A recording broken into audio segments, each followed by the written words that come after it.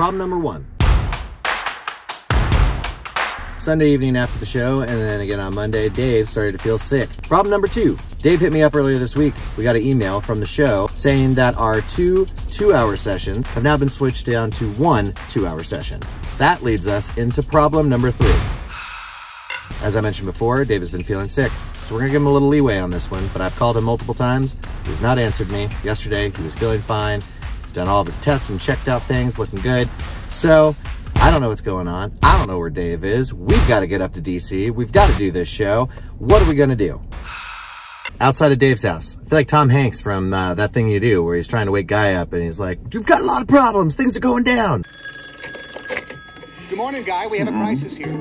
Your bass player has disappeared and you are still in bed. Just calling to tell you to get your patootie down to the television studio. You're going to be on TV tonight. All right. The classic ring the doorbell and have Dave's beautiful large animals bark and scream. Woke him up. We did it. Dave's getting ready. He's going to head on down here. Then we're going to head on out.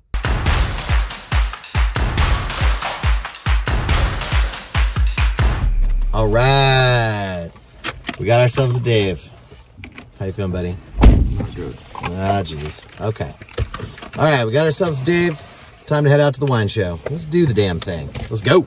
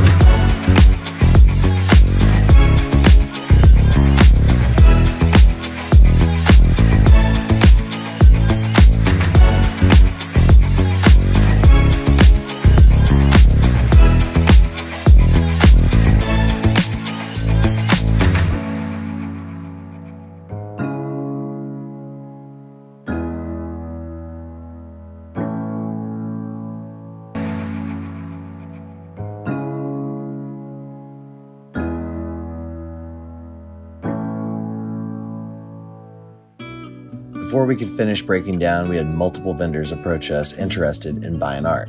If you ever find yourself working at any event, I highly recommend you have a vendor discount.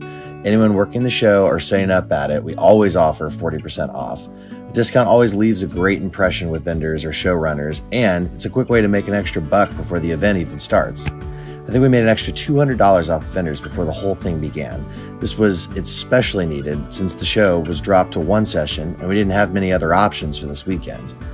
I've said it once and I say it again, January can be a tough month for shows. We're incredibly grateful for the extra sales and support from everyone at this show. After those sweet sales from our vendors, we had a little extra time to goof off, and I even got to play a little guitar and relive some of my sweet rock star days in my band Shade Parade. Enough fooling around though, let's get back to it.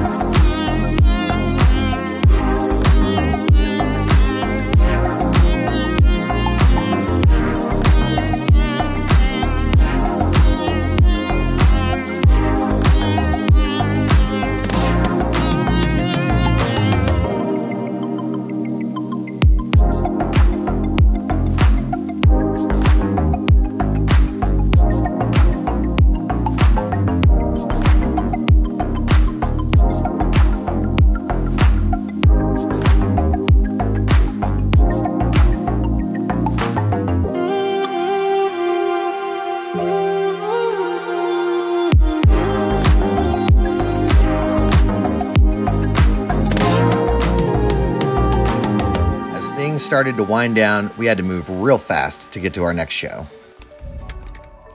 All right. Show 1 done.